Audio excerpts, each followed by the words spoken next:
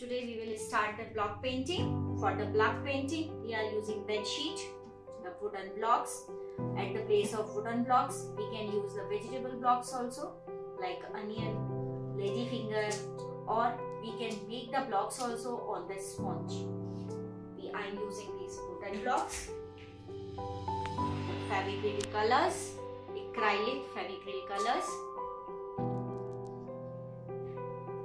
For the method, I have just taken out the color. The block is with me. How we should apply the colors on the block? Just look. With the help of cloth or with the help of brush, we have to use the color in this way. Excess color should not be there, otherwise the print will be dull. Already I have done the marking in this way with the pencil. Then so that we can have this straight lines, just do in this way. Excess color is there. Next time we should be careful not to have the excess color.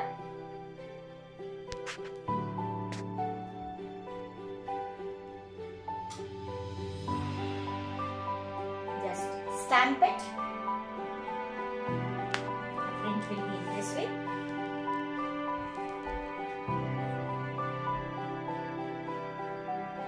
In the middle, we will not have the row. This is the border of the bedsheet.